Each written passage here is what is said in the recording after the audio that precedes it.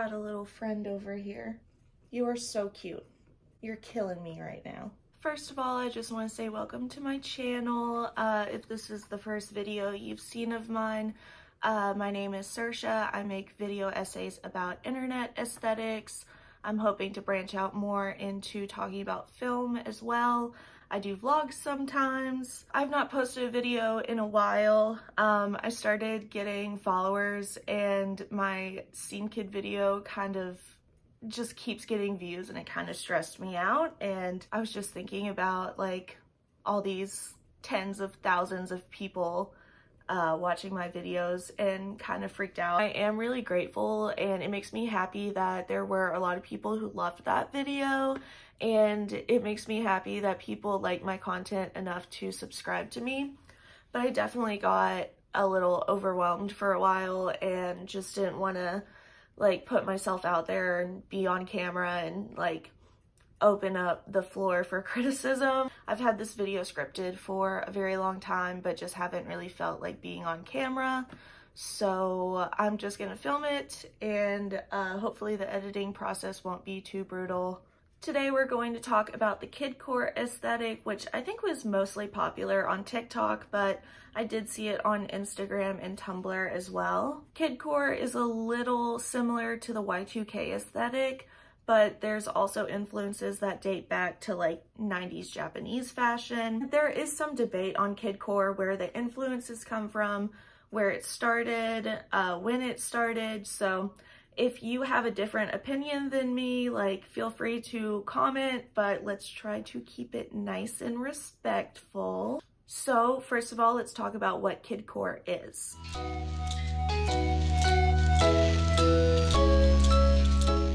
The name is pretty self-explanatory. Kidcore is comprised of bright rainbow colors, toys, games, and anything a kid would enjoy, especially a kid in the 90s or early 2000s.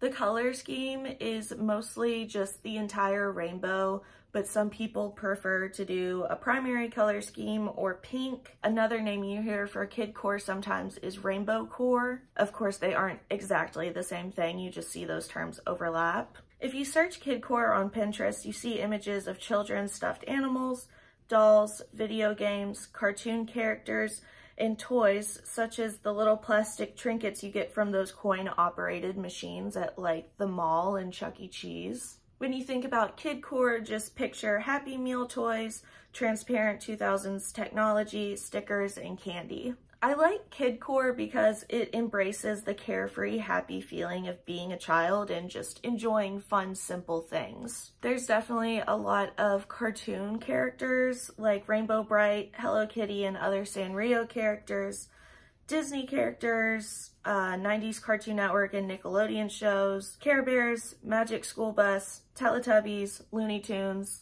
We could keep going. My favorites that are often overlooked are Scooby-Doo and Land Before Time. If you guys know anything about me, it's that I am a diehard Scooby-Doo fan. A good example of the visual aspect of kidcore would be like Lisa Frank, where you have the bright rainbow, shiny, very cutesy aesthetic.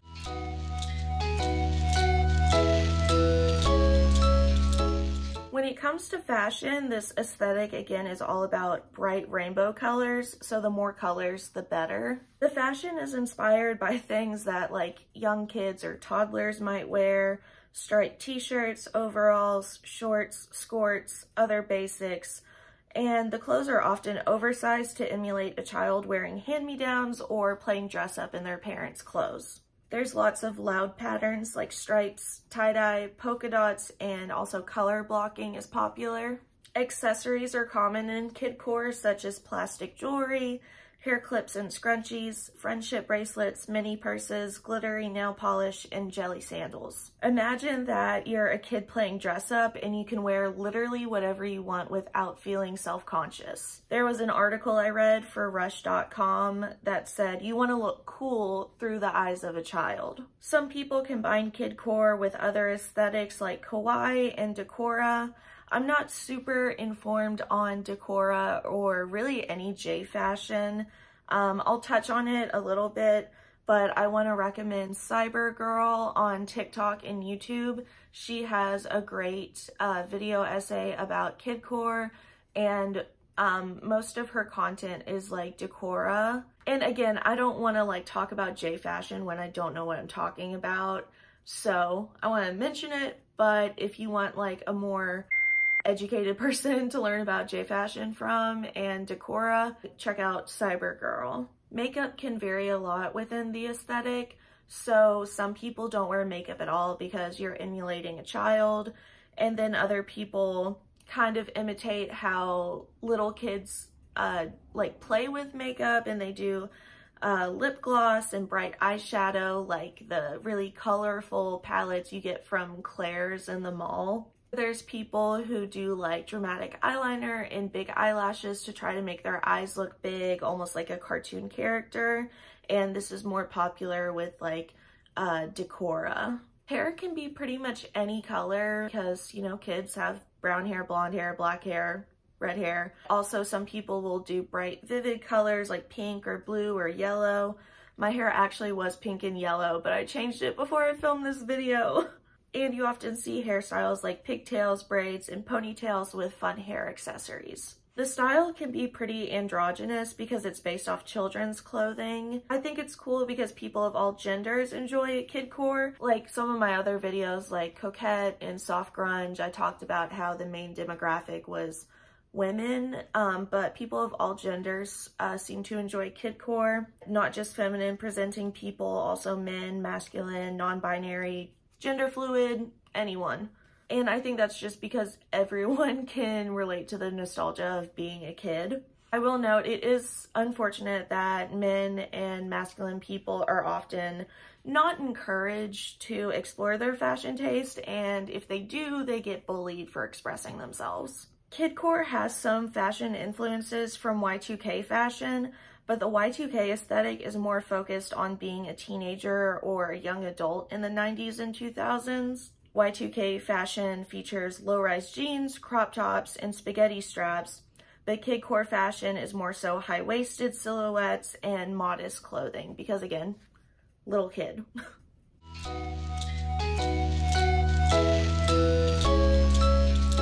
When it comes to the origins of kidcore, I first heard about it in 2020, I believe, because it was one of the many aesthetics that blossomed during the pandemic when everyone was on TikTok all day. There was this similar style at the time, kind of like late 2019. It was mislabeled as indie. They call themselves the Guardians of the Galaxy. What a bunch of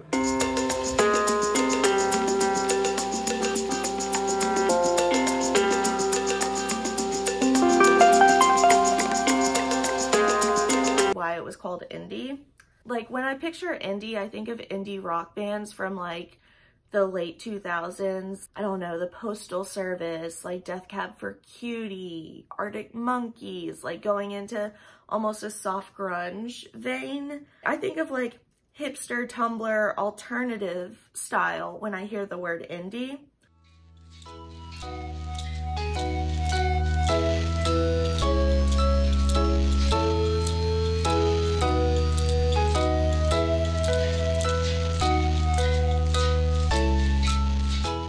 This 2020 indie aesthetic was just super saturated, low contrast photos that had nothing to do with indie music. It was similar to kidcore. Like, I think there were people who liked both. They both featured bright colors, but kidcore has a much more distinct style and a more niche following.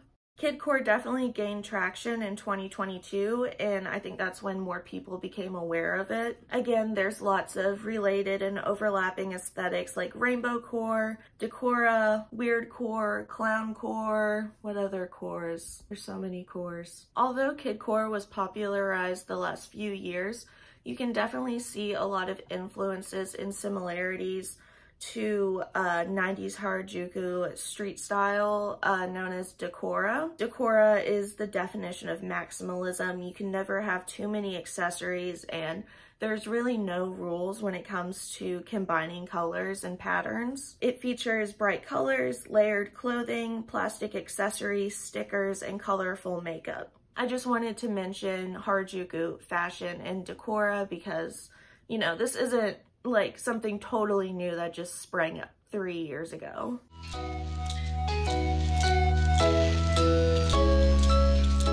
So now that everyone has an idea of what kidcore is and what it looks like, I want to talk about why it's popular and why some people think it's weird. I asked people on Tumblr why they like kidcore, and the general consensus was just people said that they like kidcore as an escape from the horrors of daily life. It gives sort of a feeling of safety and nostalgia, as well as just being fun. I think everyone is nostalgic for their childhood no matter what decade you grew up in. I mean, we have to listen to boomers talk about how great the 1950s were. In the 2010s, millennials expressed nostalgia for growing up in the 90s because there were countless posts and memes with the theme of only 90s kids remember. Millennials, of course, were eventually clowned on by Gen Z for having such pride in the decade they were born.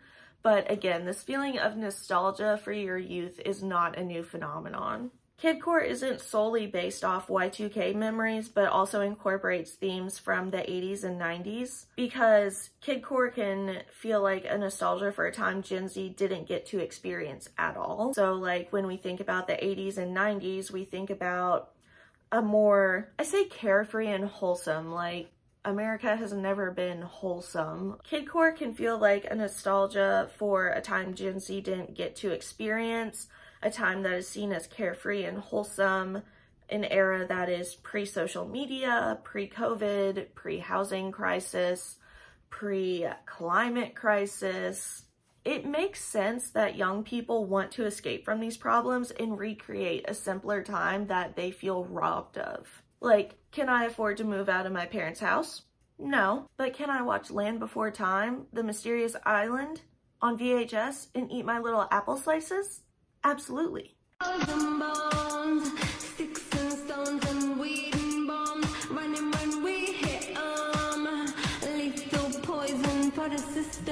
Another reason some people love kidcore is because it's so different than the beige minimalistic style that has become popular in the last 10 years. Kidcore is maximalist and the total opposite of mainstream trends like clean girl. Another reason I saw mentioned on Tumblr, I just want to touch on this. I got a couple messages from neurodivergent people who said they like kidcore because they have special interests that are seen as typically childish. I don't want to speak for autistic people because I'm not autistic, but I have seen some TikToks where people express how frustrating it is to be autistic and be constantly told they need to grow up and stop enjoying childish things like toys and cartoons. If anyone watching this has any thoughts on kidcore relating to neurodivergence, please leave a comment. So overall, I think the interest in kidcore is mainly nostalgia, wanting a feeling of safety and escapism.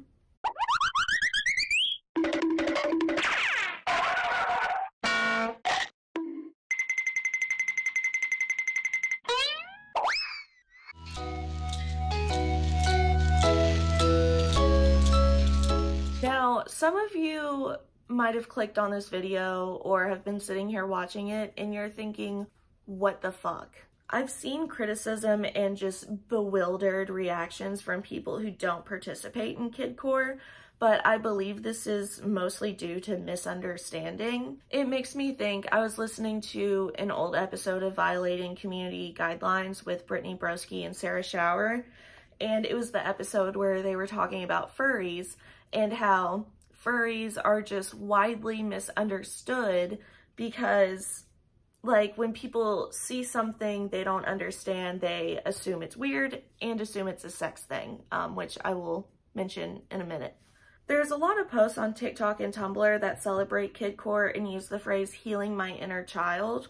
Healing your inner child is kind of a form of therapy that can help people who experience trauma, abuse, or neglect as children. Experiencing trauma as a child can cause you to grow up really fast because some kids are forced to act as a parent to themselves or take care of their siblings. So for many abuse or trauma survivors, their childhood was basically robbed from them. I think healing your inner child is great, but I want to add that you should, if it's accessible to you, seek out an actual therapist who can assist you while you are healing your inner child.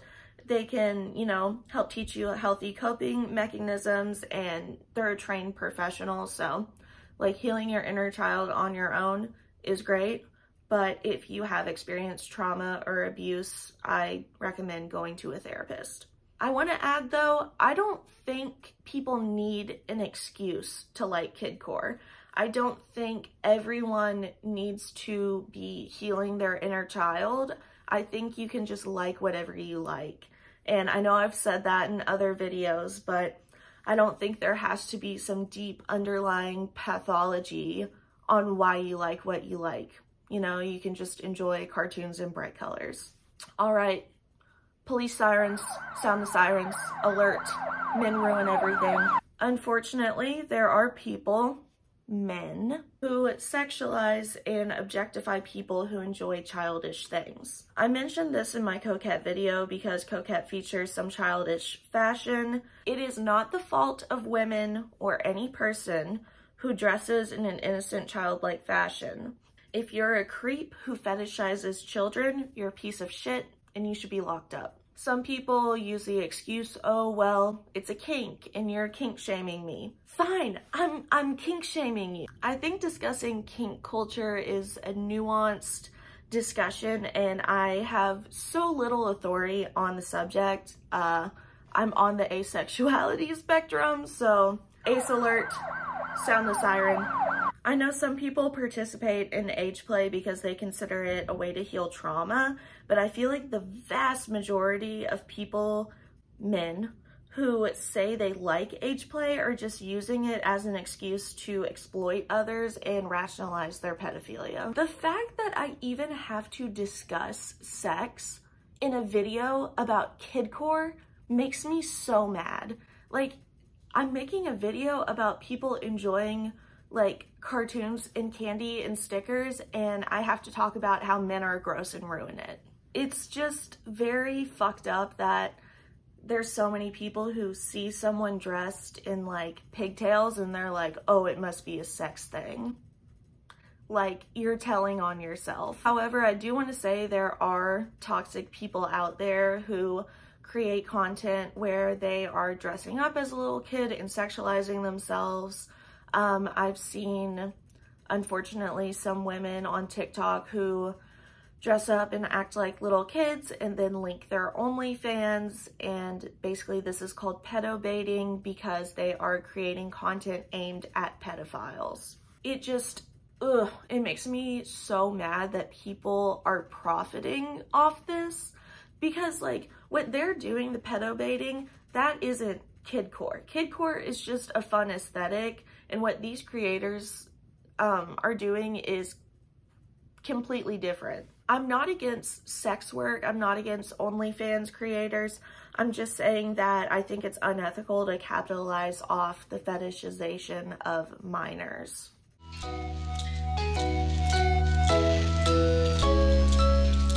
So some final thoughts on the subject. In my other video essays, I usually try to address toxicity within aesthetics such as racism or promoting eating disorders.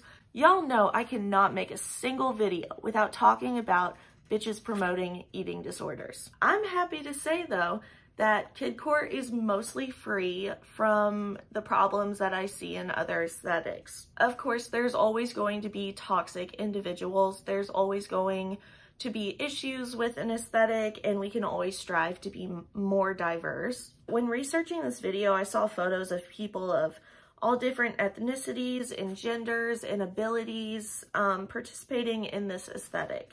And my favorite thing is that I have seen no like eating disorder promotion within the kidcore aesthetic. There's no pressure to be thin or restrict your eating habits, because when you think about it, when you're a kid, hopefully you aren't counting calories or dieting. I really hope you're not. Kids just want to eat what they want to eat. They want candy and sugary cereal and chicken nuggets and junk food.